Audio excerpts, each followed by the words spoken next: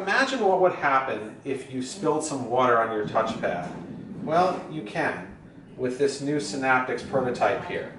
Normally, you would fear not only for damaging your touchpad, but for the fact that you won't be able to, properly navigate with water or your own sweat, perhaps. But here, with this new prototype, which will be coming out in the future, you'll actually be able to navigate quite easily. So that's really cool, because if you have a spill-resistant keyboard, now you also have a spill-resistant touchpad and a sweat-resistant touchpad that's going to keep you navigating even if you're in a hot place. The other thing that's really cool about this prototype is that it has proximity detection. So if I move my hand over and I don't even have to touch it, you'll see that it detected me and the keyboard backlight went on.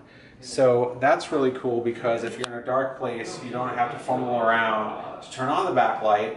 And this technology could theoretically be used for other things besides just enabling the backlight.